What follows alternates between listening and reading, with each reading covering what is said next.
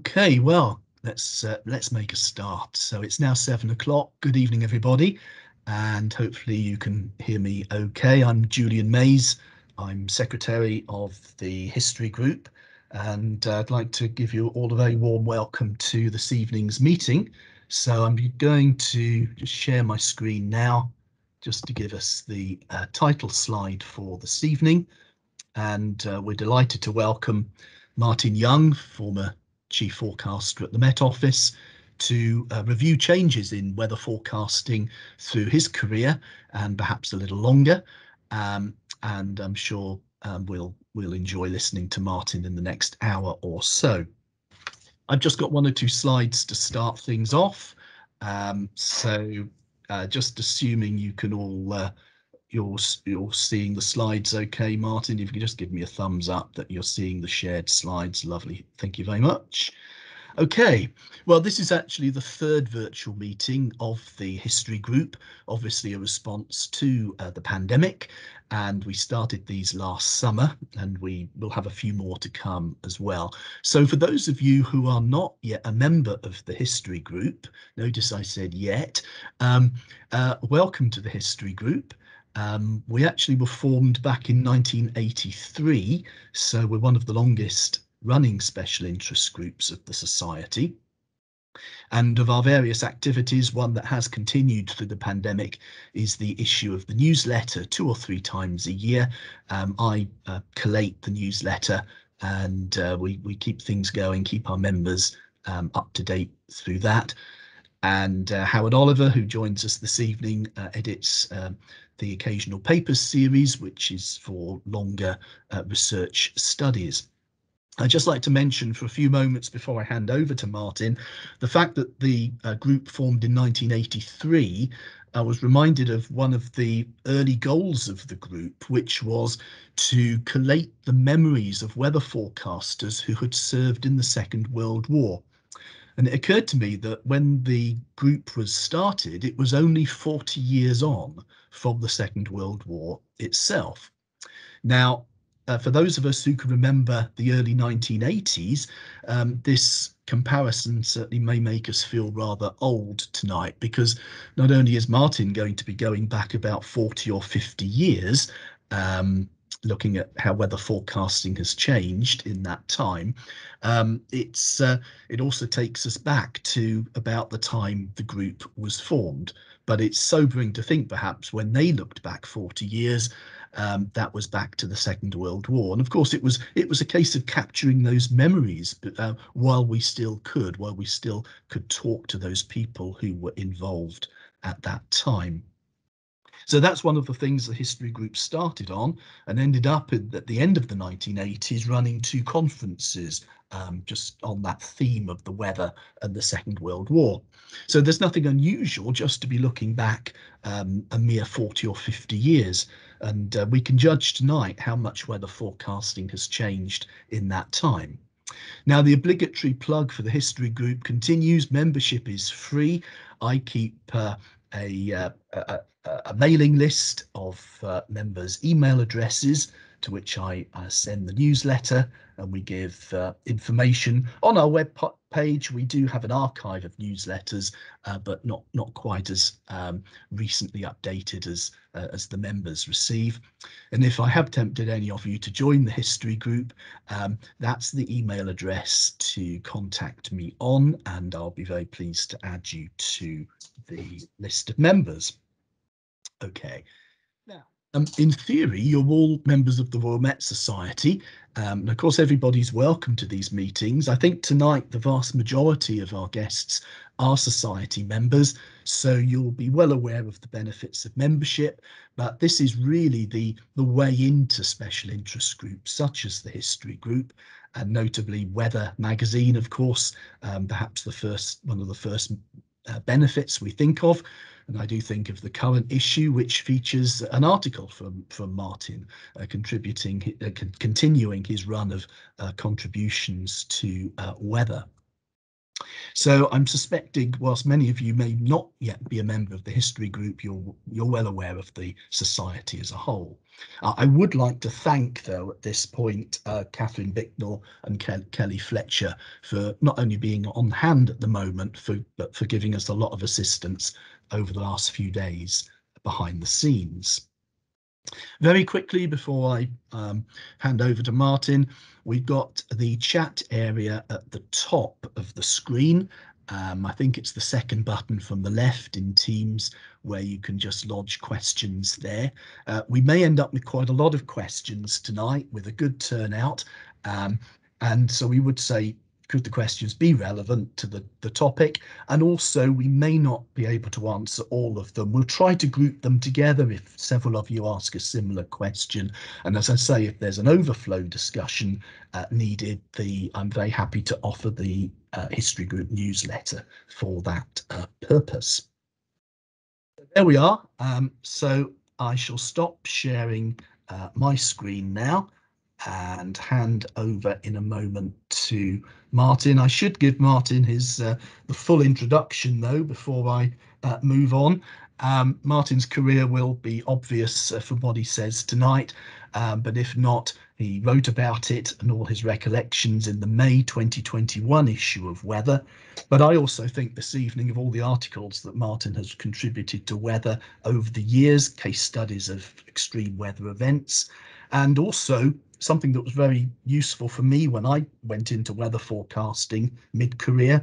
Martin was co-author of Images in Weather Forecasting, published in 1995. And as Martin said in his article last year, it's still very relevant today.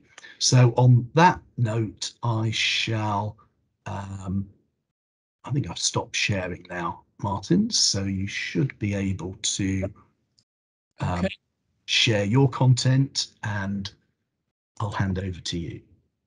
Okay, can you see the screen now? Yes, that looks fine. Okay, right. Well, thanks very much, Julian, for inviting me to speak to the history group tonight about a subject which I've become increasingly interested in recent years. My background has been some 40 years at the Met Office, much of which was spent in operational forecasting as well as research. And this study has been prompted to some extent by how much I had to adapt my own skill sets during my career, not without some difficulty, it must be said. Now, it's been said that the development, for example, of NWP has been one of humanity's greatest scientific achievements. But whilst much has been written about NWP, how NWP has advanced since the advent of the computer in the 1940s, very little has been written about how the role of the operational forecaster has changed in tandem with progress in NWP and technology. So I'm going to show how the working practices of forecasters have markedly changed since the pre-computer era, but the role is just as important in the current day as it was then. So I'm going to focus on a period really a bit longer than Julian mentioned, because back to the end of the Second World War, largely from the perspective of the UK Central Guidance Forecaster, in other words, the senior forecaster at the Met Office headquarters. And this is because it kind of reflects my own experience and areas of interest. But nevertheless, I think this presentation will be relevant to many other forecasting specialities in a variety of organisations. So I'll illustrate key developments with relevant examples, primarily focusing on the short and medium range forecasting period. And this study will actually form the basis of a series of papers that I'm co-authoring with Nick Graham to appear eventually in Weather. It's still very much a work in progress, and so I welcome any feedback that you may have. I'd like to thank Mark Bezic in the National Met Archives for making a lot of information available, some of which I using in this presentation. So perhaps the most famous forecast ever was that provided to the Allied commanders leading up to the D-Day landings of June 1944. It was because of forecasts that the invasion was postponed for 24 hours because of expected poor weather conditions in the Channel. The invasion did go ahead 24 hours later when the forecasts were suggesting a marked improvement in cloud and visibility following the clearance of this cold front. And notwithstanding arguments have been subsequently about the accuracy of the forecasts, doubtless the forecasters played a crucial role in an event that essentially changed the course of history. Now, at that time, in the middle of last century, forecasting was still quite a rudimentary, in a rudimentary state, and relied very heavily on relating actual and forecast pressure patterns to commonly observed weather associated with particular weather features, such as in this remarkably prescient model by Abercrombie and Marriott in the 1880s, and the Norwegian model, frontal model, devised early last century, put things in a slightly firmer conceptual framework by prescribing particular sequences of weather associated with a depression, its fronts and air masses, as the system passed, and using forecasters' expertise and, if you like, looking at the current weather situation that faced the forecaster and then seeing how it matched with examples in the past and assuming it would behave in a similar way. But there are a lot of additional complications around this basic model, and but it's a testimony to Bjerknes that this model is still basically in use to this current day. And around about the same time in the early last century, L.F. Richardson, a British mathematician, devised a series of equations which he then, to describe the atmosphere, which he then worked through very laboriously manually to produce a 6-hour forecast for one event, which unfortunately proved very wide of the mark. But during the intervening years up to the mid-50s, much theoretical work was set in train by people such as Rosby, Peterson, Charney, and Eadie. But having said that, C.K.M. Douglas, who was argued by some to be the greatest synoptic forecaster of last century, said that despite the increased scientific understanding, the practical results in forecasting have so far been rather disappointing. So very little progress had been made on actual bench forecasting. Now, during the Second World War, upper air observations started to become available, and in tandem with that, Reginald Sutcliffe, devised his so-called development theory, which used related commonly observed patterns of thickness, thermal patterns, to likely cyclonic and anticyclonic developments at the surface. So with the advent of upper air information and these patterns, it means they could be used in a quasi-objective way for operational synoptic forecasting, for the period up to a day or two ahead. Now, in the mid-1950s, forecasting was very much an empirical subject, with weather charts, forecast charts produced manually, as in this example taken from one of the early handbooks of forecasting. On the top left here is an analysis over the Atlantic and Europe, showing a developing open wave depression to the west of the British Isles. And the 24-hour forecast chart that was produced took this depression curving east-northeastwards to be near Shetland the next day, with the associated cold front clearing rain southeastwards across the country, to be followed by this polar maritime air mass bringing showers and gales across the north, with that next depression off the eastern seaboard moving northeastwards following it. And basically, this forecast chart, was then redrawn for the press weather forecasts and for the television weather forecasts, showing weather symbols or captions in a way that we're very familiar with.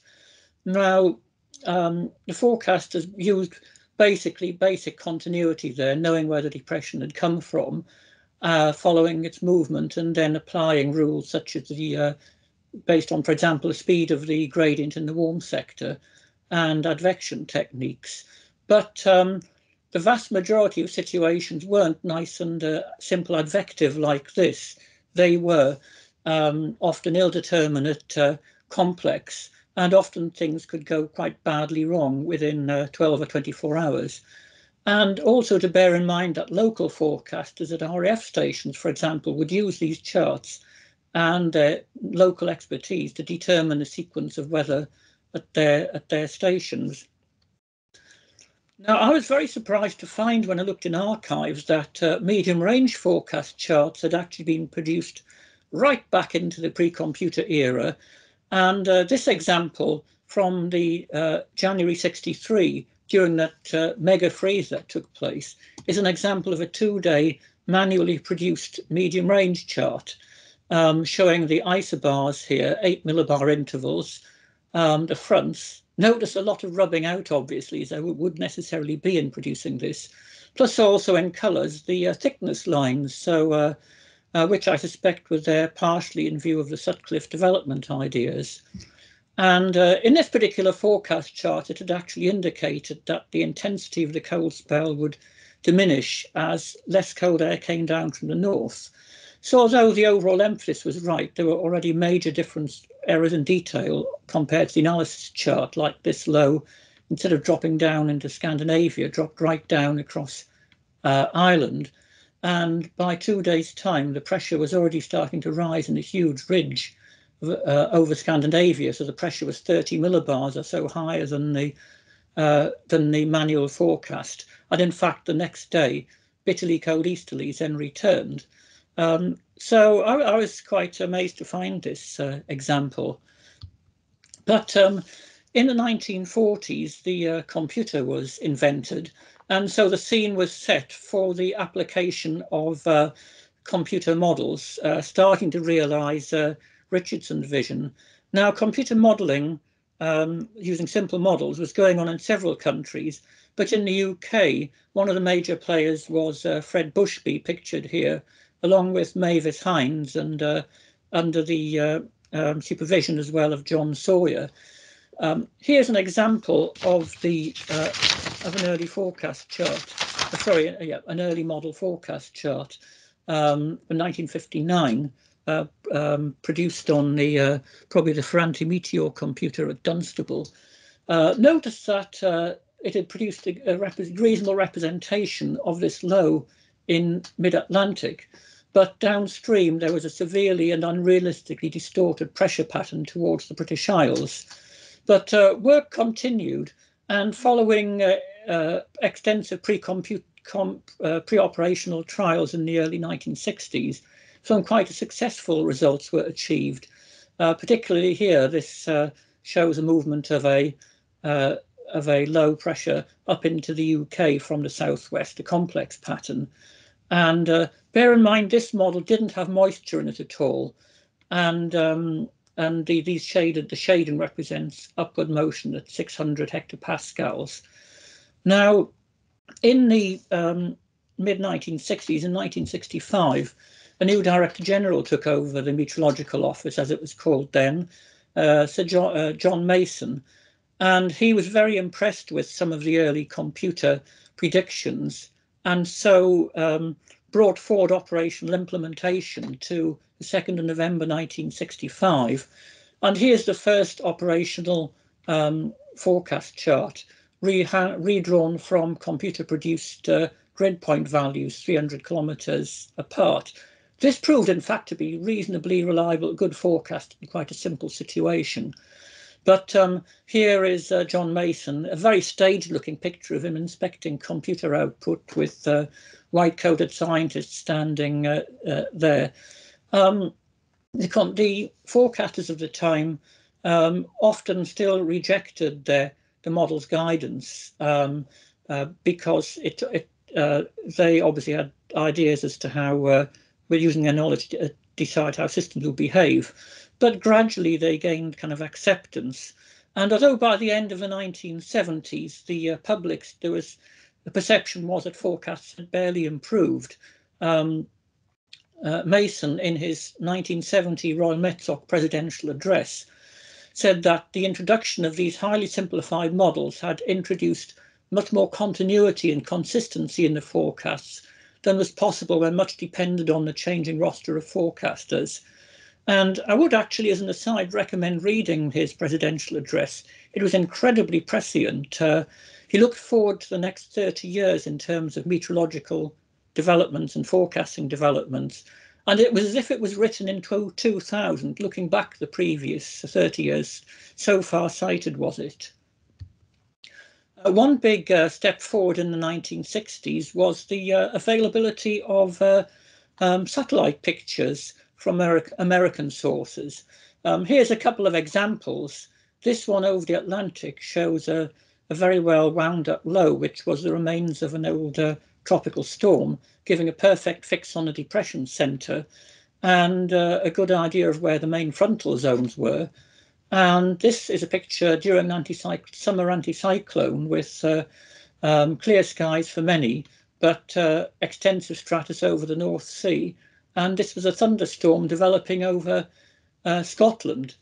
So straight away, these products were able to give forecasters more faith in their analyses. It could be used to supplement the what surface data there was available and data from, for example, reconnaissance flights. Now, in the 1970s, infrared satellite imagery came along. Here's an example from 1974. It had the advantage, obviously, of showing the cloud top temperatures, therefore the height of the cloud. And also it was available 24 hours a day.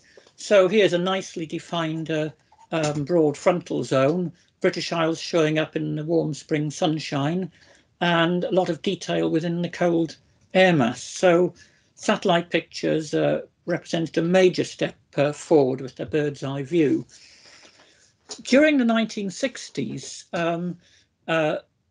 modelling a 10-level model was being devised by Bushby and Timpson, amongst others. And this was to have a 100-kilometre resolution for the finer mesh version. And this also, the big step forward was this include moist processes and baroclinic processes. Here's some examples of output from that model, reproduced from a paper by Peter Wickham. On the left-hand side is the forecast pressure field, and the symbols represent precipitation. And here's the verifying analysis for the 36-hour forecast. And well, this example was a very successful forecast, in fact. Having many, the quality was still variable. But according to Colin Flood, who was a senior forecaster in the Central Forecasting Office in those days, he said that gradually the models did achieve acceptance. And by the late 1970s, the so-called man-machine mix was accepted as the best forecast. But nevertheless, there were still major errors from time to time. And indeed, forecasts could still go horribly wrong, even in the 24-hour period, which is kind of difficult to imagine with the accuracy of today's forecasts. And in addition, because of it was still often difficult to achieve a correct analysis when comparing, say, with the satellite pictures available, manual intervention, so-called bogussing, was carried out in order to correct areas where the model analysis was poor. And indeed, this process of intervention lasted into the 20th century. But with the model still being only 100 kilometers, it meant that even though it had convective parameterizations, it couldn't represent smaller scale features really, such as polar lows, and indeed shower clusters and low cloud and fog. So the forecast, especially at a local level, had a lot to add. This gives the context of what a forecasting office would look like in the 1970s. This is from the main forecasting office at Heathrow. Here we can see forecasters working at light tables, the senior forecaster in the distance there and the upper air forecaster over there, and lots of charts of model output and satellite pictures sort of hanging up there. And this was the outstations bench, one in fact I worked at in 1980. Oh, and there's a visual display unit, yes. And here's the comms room with teleprinters and fax machines there. So it gives a flavour of what it's like. I hope I've attributed these to the right people in this picture. Late 1970s, a huge step forward. Meteosat geostationary imagery became available from EUMETSAT, and these pictures were every half hour in infrared and visible, and so we were straight away able to see how systems moved, how they waxed and waned, and developed, and you could see, for example, rapidly developing thunderstorms. So it was a marvelous way of visualizing the atmosphere and reinforcing that the atmosphere wasn't just a cardboard cutout, it was a fluid. So it gave a really good new window on how weather systems behaved. Now, into the 1970s, one notable catastrophe was the Fastnet yacht race. This biennial yacht race took place in the sea areas Fastnet, just to the southwest of the UK, and in this a severe windstorm with mountainous seas resulted in tragically 15 fatalities amongst the yachtsmen. Now, in the run-up to the event, this is the analysis showing unseasonably deep depression off Southwest Ireland and extreme gradients for the time of year moving over Fastnet. In the 3 days beforehand, models had been quite erratic, but this is a man-machine mixed forecast chart valid at the time of the Fastnet storm, a 3-day forecast, which indeed indicated windy weather, disturbed weather coming into the southwest approaches. And this forecast had actually deepened the low relative to the model. But as I'd said, the forecasts were quite erratic from the model, and the raw model forecast 24 hours beforehand just showed a slack trough. In other words, massively in error. The forecast, the modified version, did produce a much more developed wave for that time, but it was nothing like what turned out. And so some of the messages were that the most recent forecast model run isn't always the best. And indeed, that's even the case today. But there were serious deficiencies in the NWP suites of the time. But help was at hand in the respect of a new 15-level model that was being trialled during the 1970s. And this model, which had a high-resolution version of 75 kilometers horizontally, had physical parameterizations and data assimilation based partly on the results of big field exercises such as Figge and Gate during the 1970s. And in this case, here's the operational 10-level model at the time, a 3-day forecast showing a ridge disappearing slowly eastwards from the UK. But the trial new model, instead of having this low near Iceland, brought it into northwest Scotland with implied very strong winds, gales were about to come into the UK, very different. And here's the verifying analysis, which has showed how good in this case that new model actually formulation was. So it was an exciting potential for stepwise improvement in models guidance for cyclogenesis. And indeed, when it was introduced in 1982, it very quickly was able to show it produced lows of 935 hectopascals. And, people's jaws dropped when they saw a model coming up with lows of that magnitude, which did prove correct. However, there was still plenty of room for the added value. Here's an example of the fine mesh forecast at the time, the 75 kilometer version. And this 24-hour forecast, the isobars indicated, and the thermal pattern indicated an active wave running across southern Britain, bringing wind and rain, but being replaced by cold, showery weather from the north. But in this particular incident, the senior forecaster was suspicious because there was a very sharp upper trough behind this wave, and the model still had a tendency to underdevelop waves. So the man-machine mixed forecast produced a more developed low, implying much more widespread wind and rain. And indeed, the verifying analysis showed that that was the case, if not even more so. So the message is that, that although synoptic scales were much better predicted than previous versions of the model, there's much room for the man-machine mix. And indeed, the local forecasters still had a lot to add.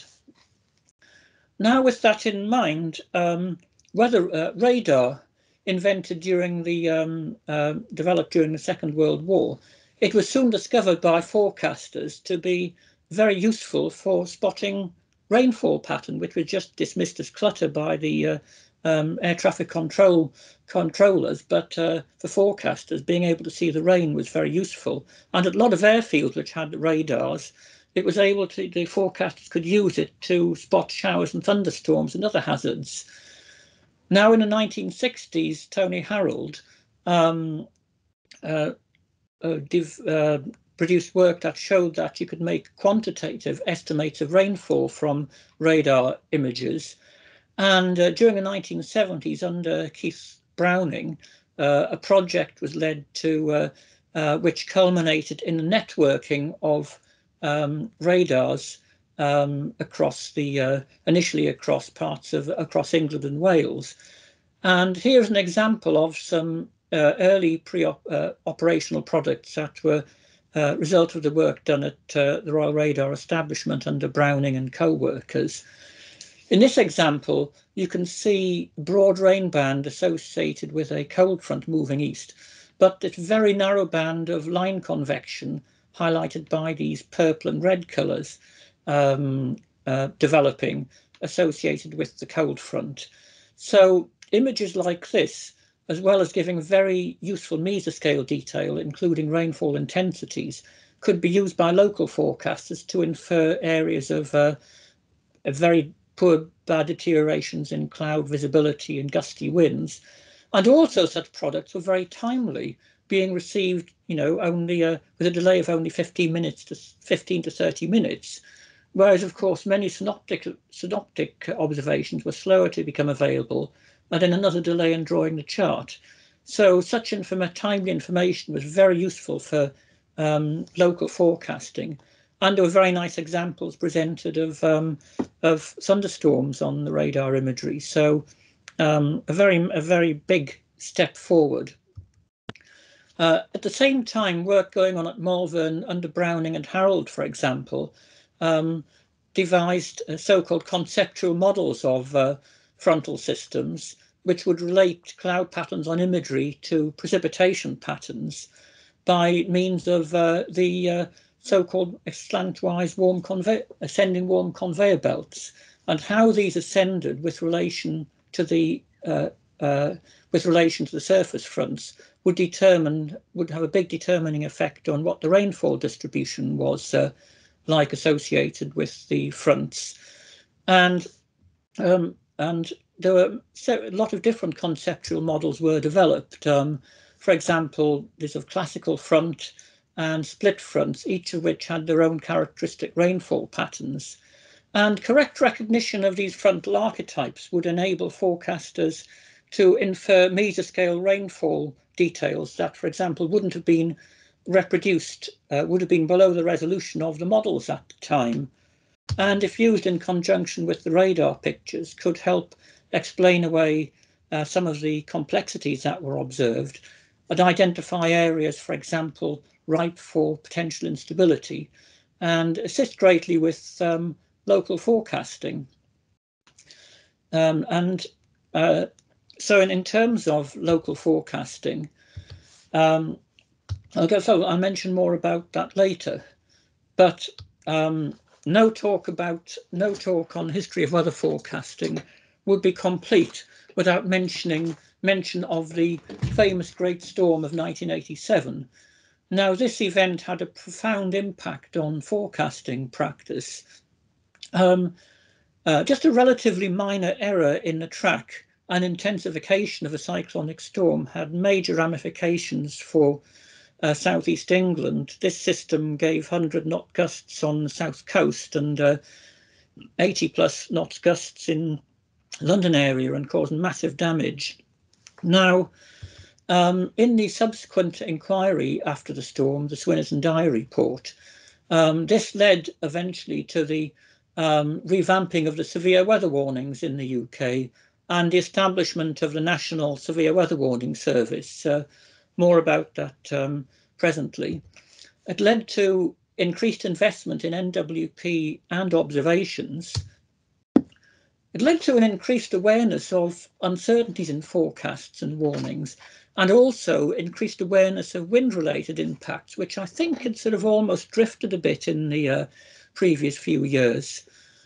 And also the importance of certain satellite signatures, namely the cloud head, which often precedes explosive cyclogenesis. And also later research showed, connected with the Great Storm, showed the significance of the so-called sting jet, which is a mesoscale area of exceptionally strong damaging winds that often accompany explosive cyclogenesis.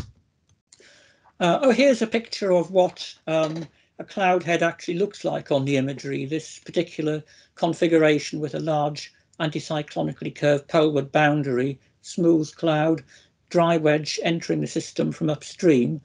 And this particular cloud signature had been identified as characteristic well back into the 1970s by Bottger and co-workers in Germany, but awareness was increased of the importance of this as a result of the Great Storm.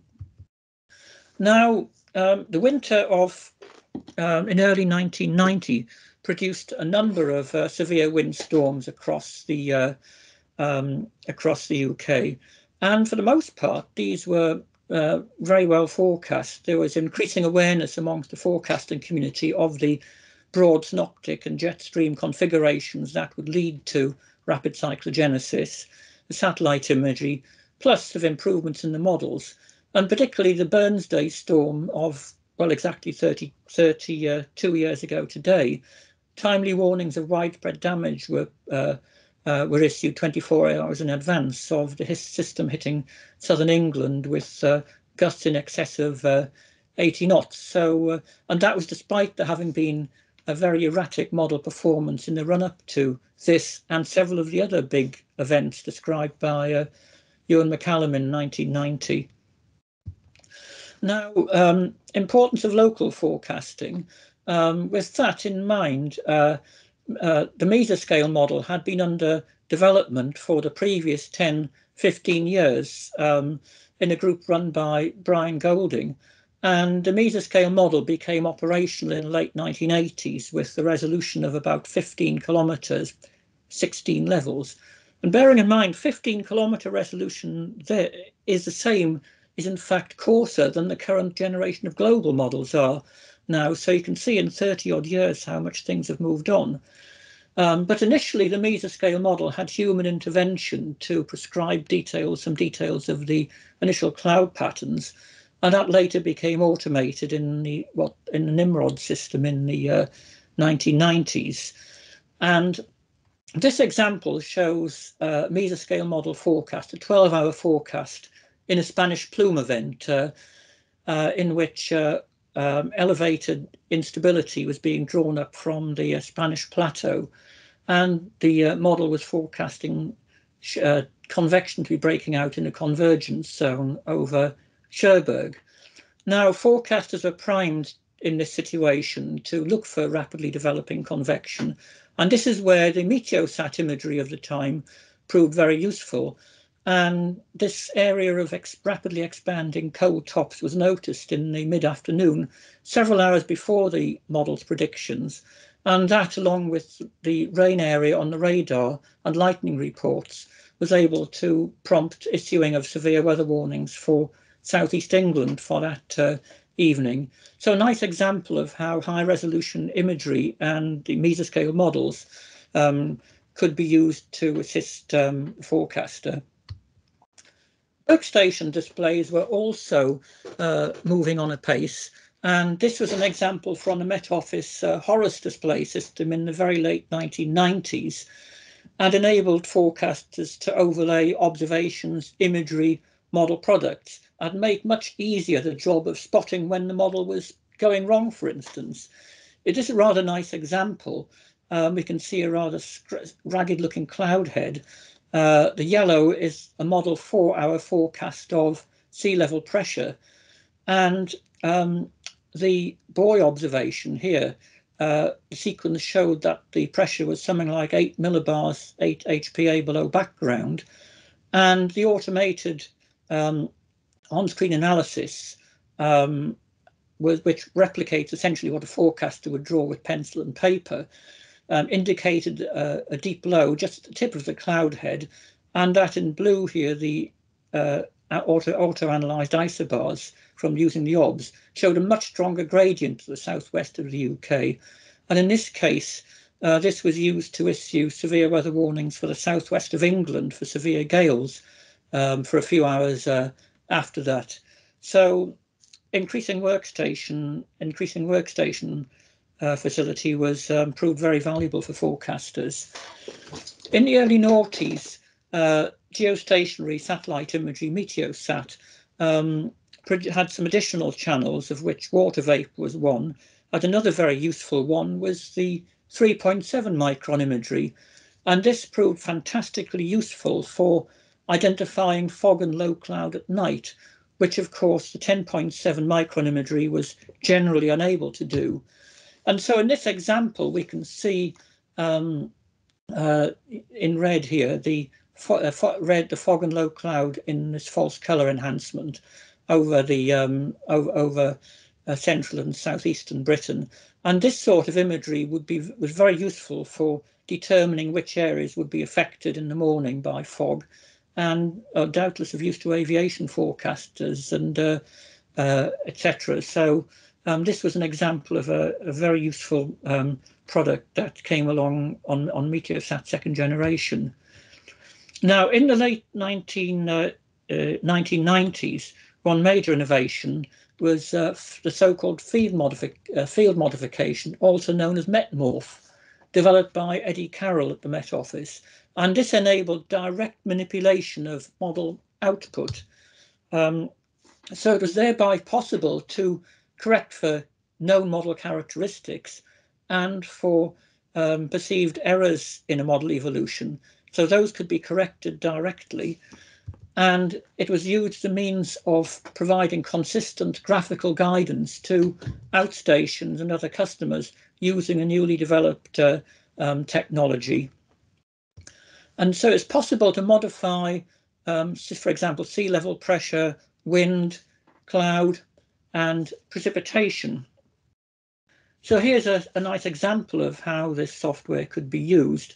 In this instance, the 36-hour model forecast was showing a low translating up the English Channel to be over the Low Countries 36 hours later as a relatively weak feature.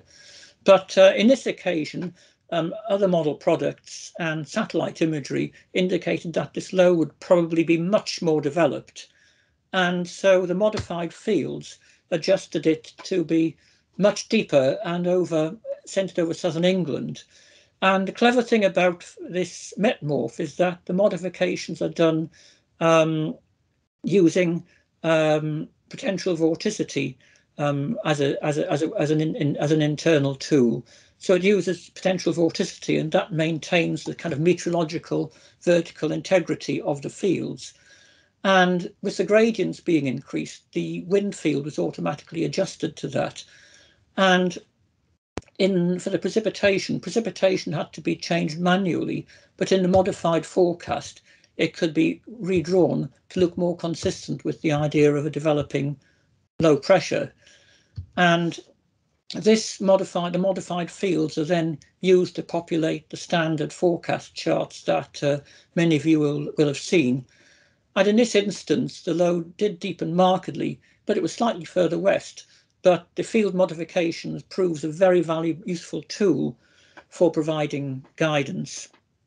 And talking of which, the graphical guidance is now developed, initiated in the Met Office in the early noughties, I think it was. Previous to that, guidance was produced as a mix of the forecast charts and text messages, which would text bulletins which would describe the weather and how the models, some of which were available to the outstations, how they were behaving and which aspects could be ignored. But with the availability of graphical guidance, that could be basically a picture tells 1,000 words. And so it was then possible to produce the preferred story in the form of outputs that mimicked satellite and radar pictures. The forecast rainfall here presented in the radar rainfall intensity colours, and cloud modified to, for example, here look convective in appearance. So these were produced out to 48 hours ahead initially, and then for the medium range period. And when relevant, rain-snow discrimination could also be included in the graphics. So a very powerful way of producing a consistent story for use by customers. In the 1990s, a huge step forward was the availability of ensembles from the ECMWF model suite. And these became quickly incorporated into medium range forecasting at the Met Office.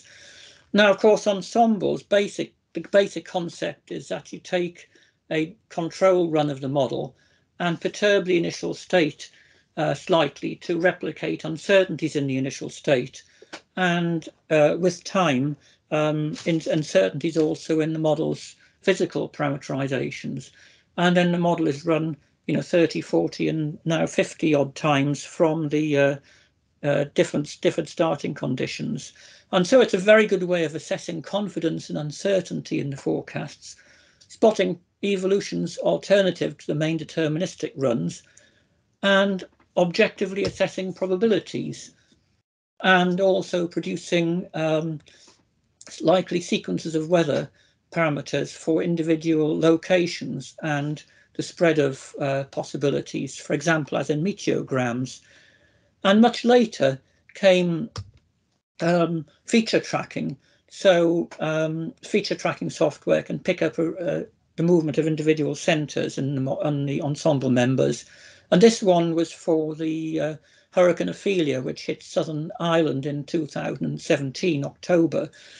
And this shows a very visually striking way the spread of possible storm tracks.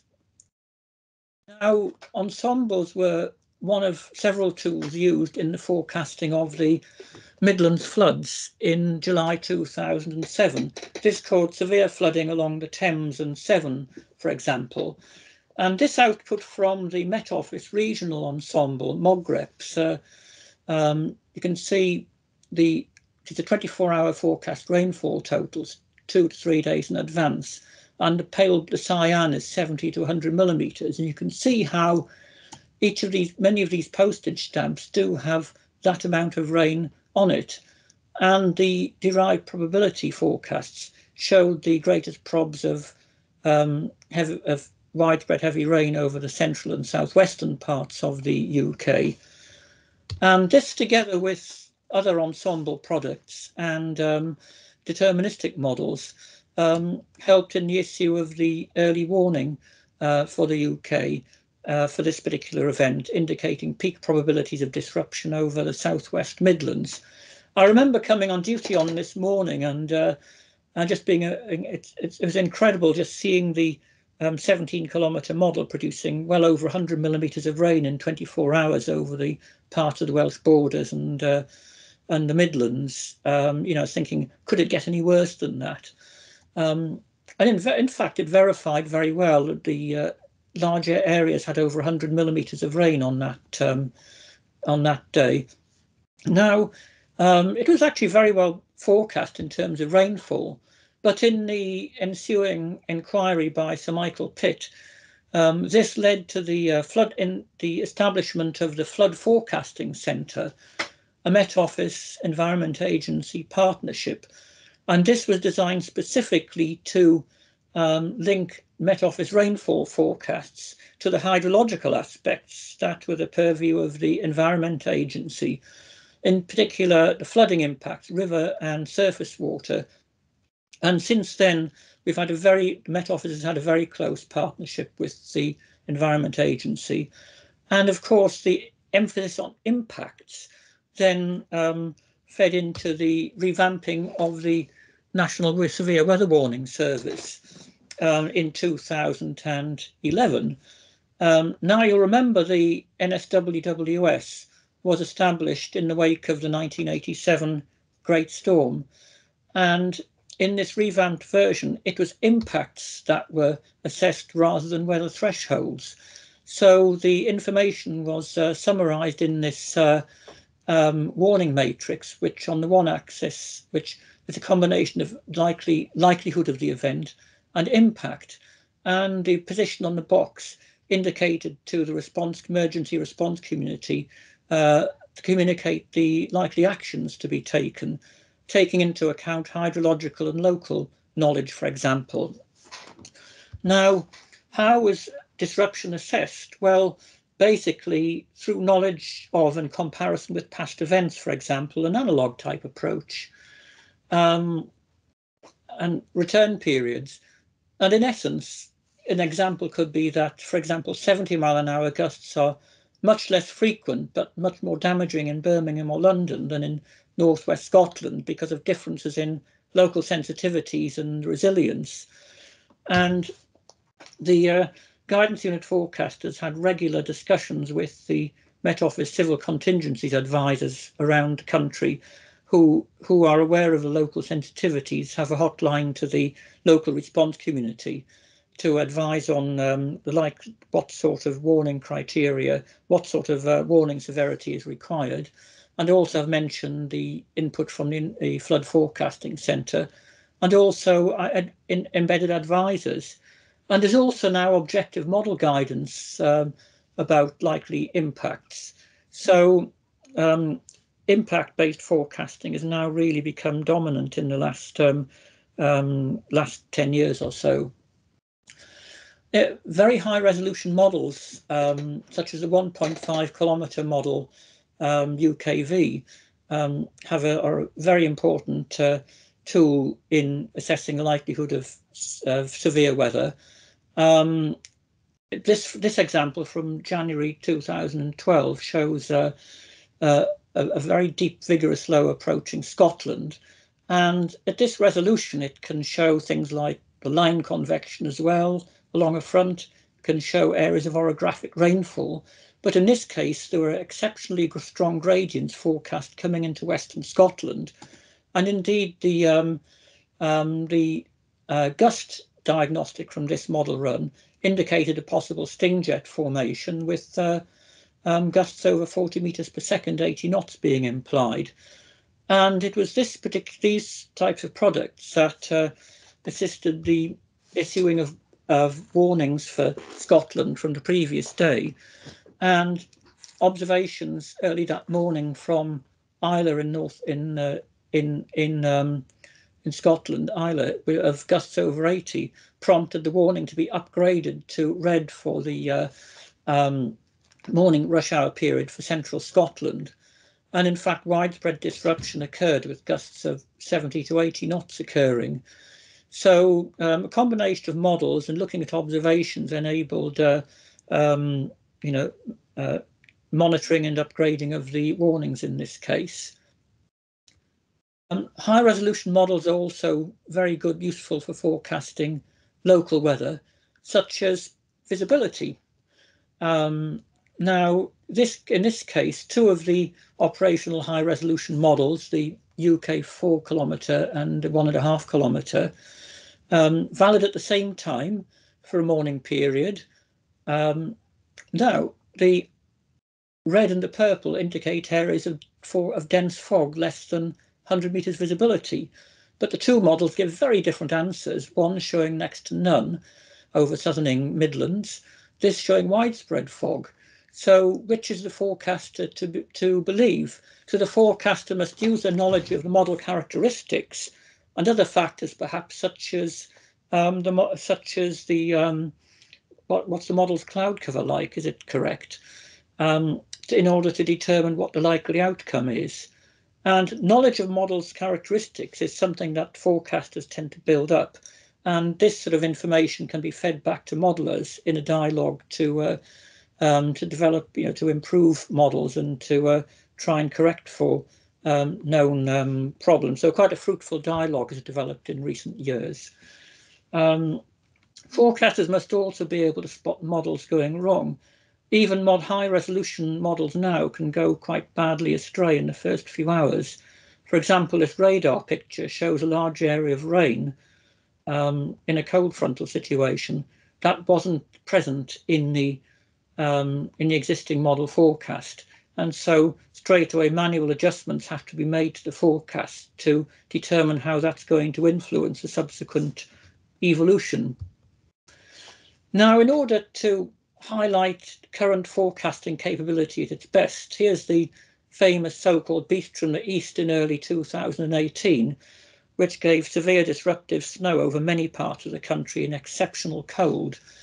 Now, the first warnings for disruptive snow were issued by the Met Office 5 days in advance, and other products were then available, such as the high-resolution ensembles with, I think, a 2.2 kilometer resolution. And in this case, we can see the high-resolution ensemble highlighting the initial heavy snow event in the northeast of Britain associated with a very cold easterly, then another event affecting the southwest and Ireland as a frontal system approached from the south. Here it is coming up again.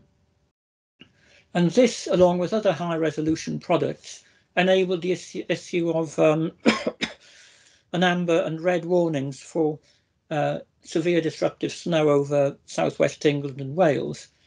And significantly, the model products were able to show that freezing rain was a very high likelihood in the southwest as warm air overran from the south. And I believe that just would not have been possible 15 years ago to get that sort of accuracy, in terms of forecasting. So things have moved on amazingly. And I think what seemed a very successful wind forecasts for Storm Arwen in December, I don't believe those would have been achievable even just 10 or 15 years ago. To take account of the fact that high-resolution models are still quite variable in their handling of deep convection, the operations centre in Exeter now does experimental nowcasting guidance for severe summer convection. And the team of specialist forecasters are available when the situation demands who have knowledge of the storm dynamics to produce these tailored forecasts for experimental tailored forecasts for emergency response community, and as well as using ordinary synoptic data and radar data and high resolution models, they use crowdsourced data and Doppler radar and come up with favoured areas for impacted by severe convection. And these products are then used to inform the National Severe Weather Warning product. So this example from last July shows a short period warning that went out with some severe thunderstorms that affected East Anglia and the southeast with flooding and hail and frequent lightning. Without being too self-indulgent, here it takes us up to date in terms of what a modern forecasting office actually looks like. Notice in this 1990 picture the CRT monitors, magnetic displays, and much more recently video walls and massive multi-screen workstations. So the major changes to the forecaster's role since the pre-computer era, basically at that stage, in those days, forecasts were created from a blank sheet using the forecasters, using observations and forecasters' knowledge of how past similar events panned out, and forecasts were communicated to the customer thereafter, whether it was the public, the military, or agriculture, marine, for example. And then by an incremental process, the forecasting became very much NWP and IT driven.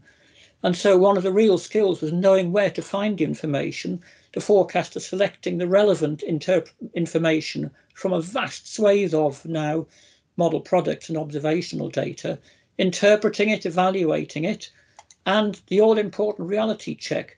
Does the model output look sensible? Does it fit with what we think should happen in a situation that the models are showing? How does it link to observations? Is the model forecast already going wrong? Or, in terms of reality check, is it suggesting the right minimum temperatures, plausible minimum temperatures for the road customers? And a forecaster has to quantify uncertainties and, for example, forecast impacts. So for all of this, a very thorough knowledge of applied meteorology is required, and to be able to communicate the feel of the weather. So it is all about adding value, let's say, and I would argue that these are the kind of qualities that a good forecaster requires. I've already mentioned the knowledge of applied meteorology, but I'll allow, obviously, you can have a look through this sort of list for yourselves. But indeed, I think these are the same qualities that are required by a forecaster now, as was required by the forecasters doing the predictions for D-Day, even though the working practices are very, very different. So these were the key developments that I've talked about. On the top, the main advances in Met Office NWP. There's lots of others which I'm sure people will point out things that are missing potentially. And down here are particular events that I think had a big impact on the on forecasting practice. And all of this was underpinned by continuous improvements in computing, telecommunications, data assimilation, and of course, workstation technology.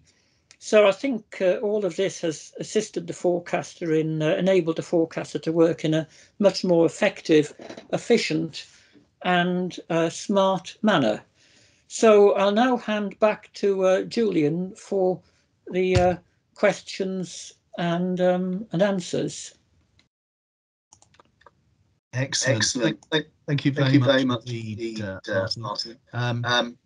Okay, well, we do have a few questions. We may have more to come in the next few minutes. Let's hope they don't flood in. But first of all, congratulations for covering so much ground. I should say that first of all.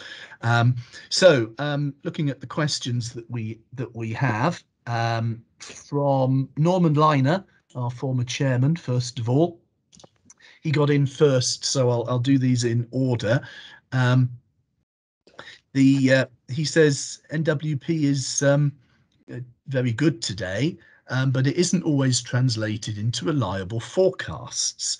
And then his final point is, so we wonder what your reaction to this is the problem a trade-off between precision and accuracy? Now, we have this advantage that everybody's microphone is muted, and he may well be shouting at me at the moment.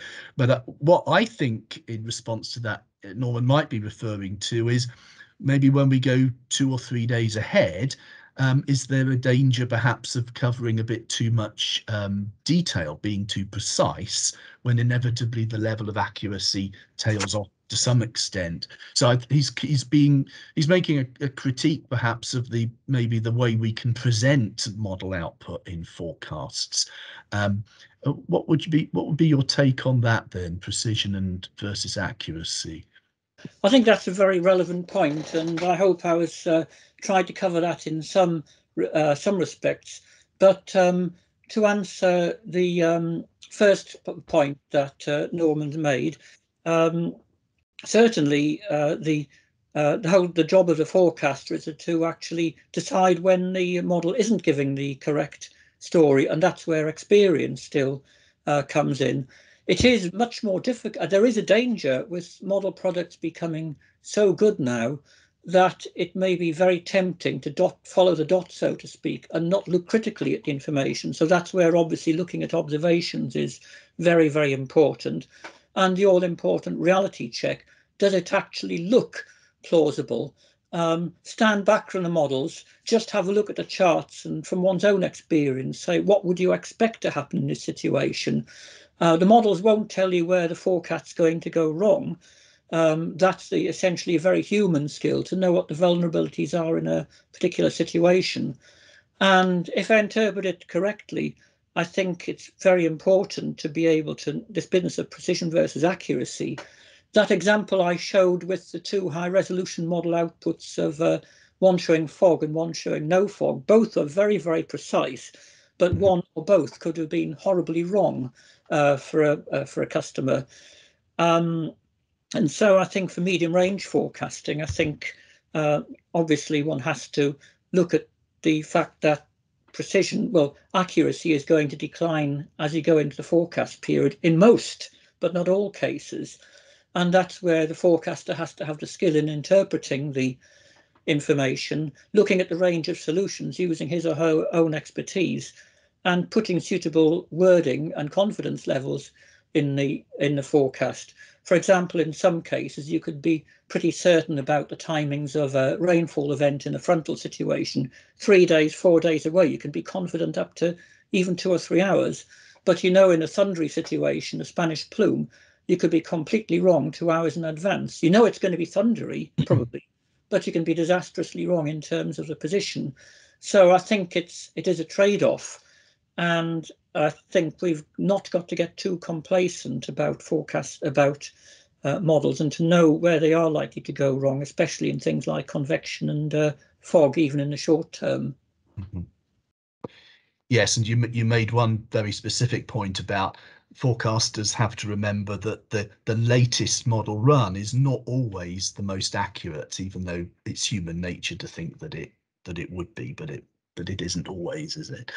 And Okay. that's where you have to have the continuity of looking over several consecutive model runs and being able to present the information in a way that's user friendly from that point of view. Lovely, thank you. Question from Len, quite a specific one.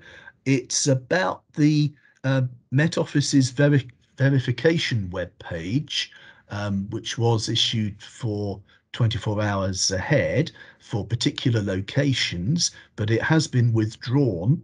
And was there a particular reason for that? I don't know when that took place. Unfortunately, I can't answer that since I did retire from the Met Office a year ago.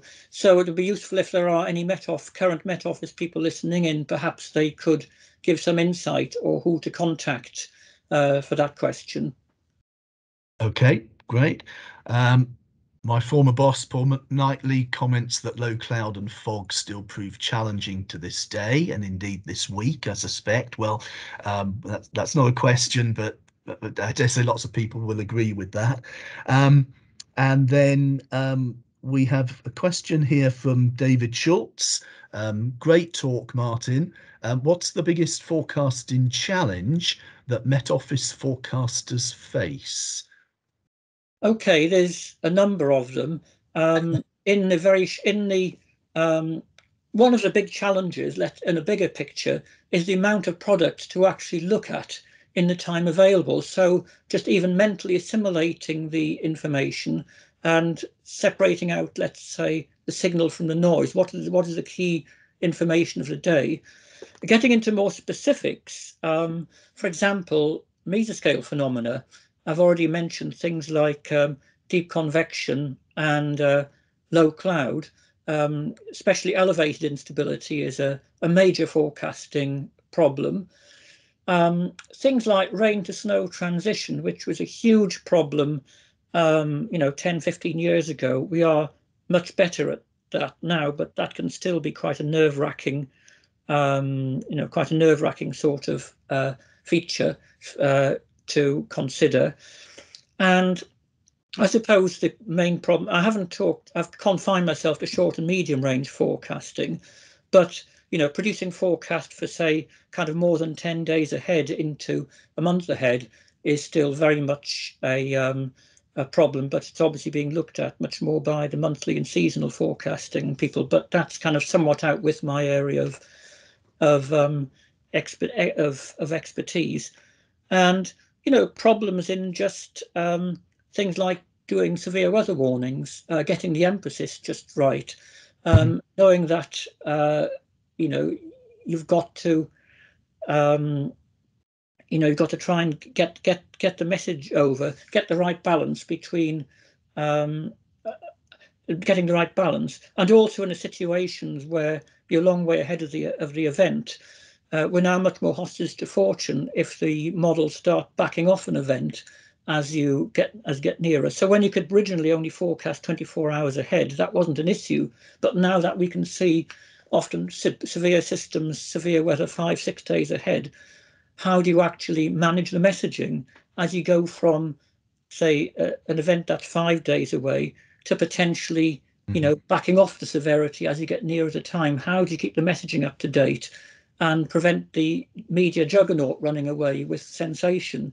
And also dealing with all the massive variety of weather information that's out there, keeping the message consistent when the media will have their own lines to take on things that need, in order to help sell newspapers.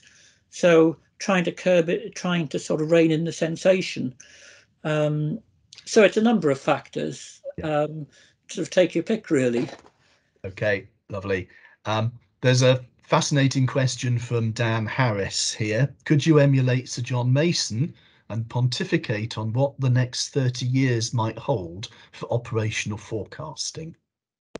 Well, one of my sort of things that I've really sort of come to the conclusion is quite a big risk in forecasting is that I think we need to retain people's traditional, inverted commas, traditional forecasting skills, because although we're obviously we've reached a kind of almost a law of diminishing returns for some sorts of, in many aspects, in terms of synoptic scale systems. More resources need to be put in just to get minor improvements. But I would like to think there'd be significant improvements in the in handling boundary layer features, such as what we've talked about, low cloud and convection. But one thing we need to bear in mind is we're very, very dependent on the satellite network working. And I think we'd be very vulnerable if, due to space debris, space weather event, a solar flare, or hostile action, if we were to lose a lot of the satellite network, we would have to, we'd suddenly might see a massive drop in our range of our numerical forecasting skill. So it may be then that we'd have to, be much more aware of techniques for looking for when models are going to go wrong. In other words, human skills would actually, looking at the data, comparing it with perhaps model runs that aren't going to be as good because of data being deprived by loss of, say, a satellite network. We'd have to perhaps keep in our background, keep resurrected the traditional forecasting skills. So yes, I think it's very difficult. There won't be anywhere near the massive improvements that we've seen in the last 30 years. But I would like to think maybe we'll see improvements in the Holy Grail will be improvements in monthly forecasting and seasonal forecasting. And it'd be really, and I suspect I would hopefully see improvements in the sort of 10 to 30 day forecasts, which because forecast accuracy seems to drop off quite markedly in once you get beyond about day 10. Okay, lovely. At least two more questions it would be great to cover, so we'll just keep a bit of an eye on the time. One from Brian E. May.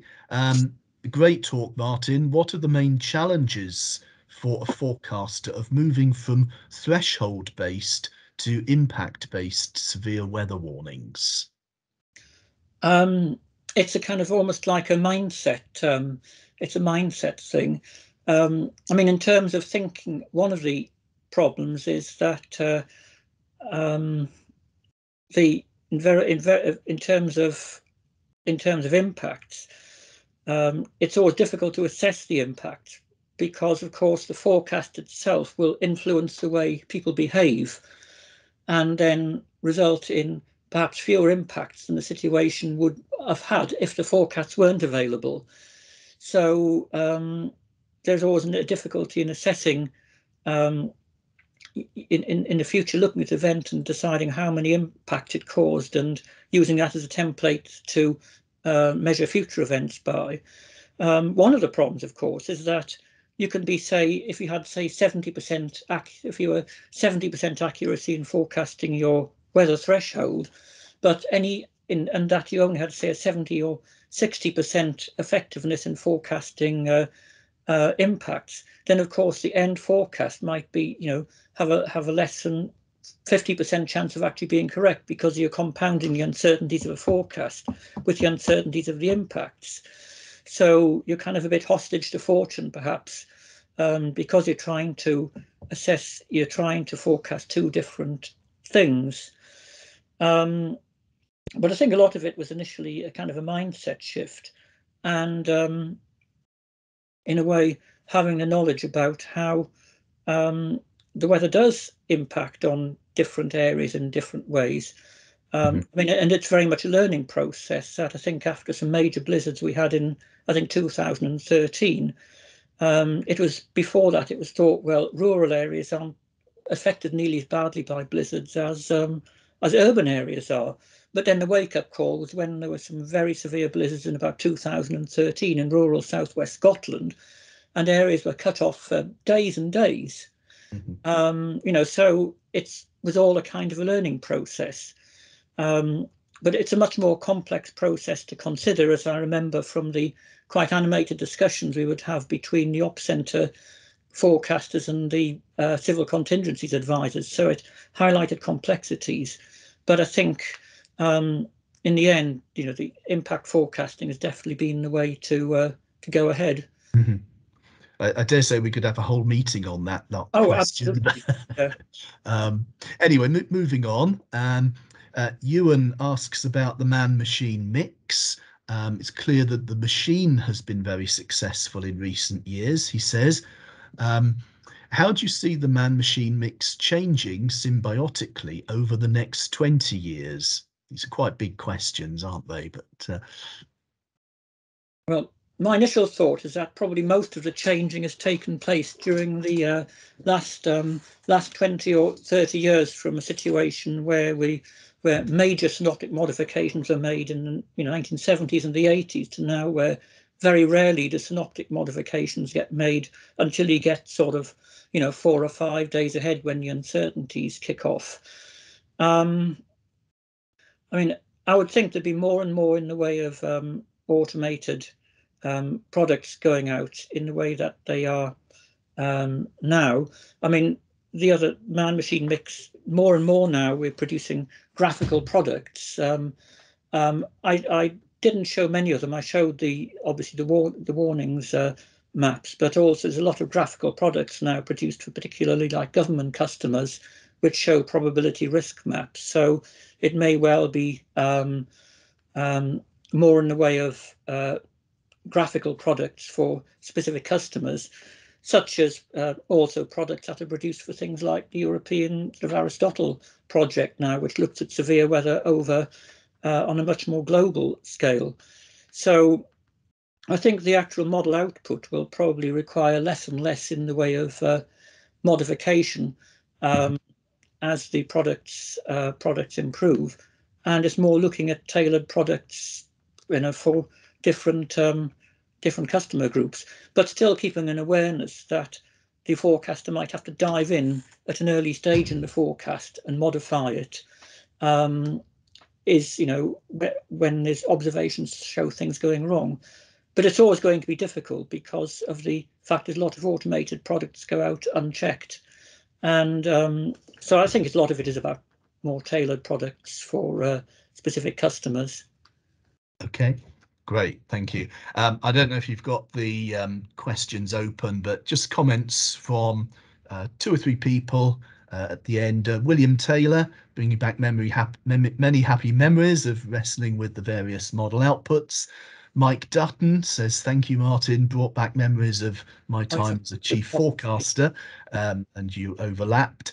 And Norman Liner, again, remembering the pencil and rubber weather forecasting era, and like you, saying how invaluable those skills are. So there we are. I think that wraps things up, and I'm conscious of the time. So if I may, just to end the evening, I don't know if you want to say anything finally, Martin, but I think we should say, on behalf of the history group and the society, thank you very much for packing so much information in. And I just have well, two slides to end with, and I just need to get into the correct set of slides. This won't take very long, so as quickly as I can, let's go into the two closing slides, and hopefully you can all see these.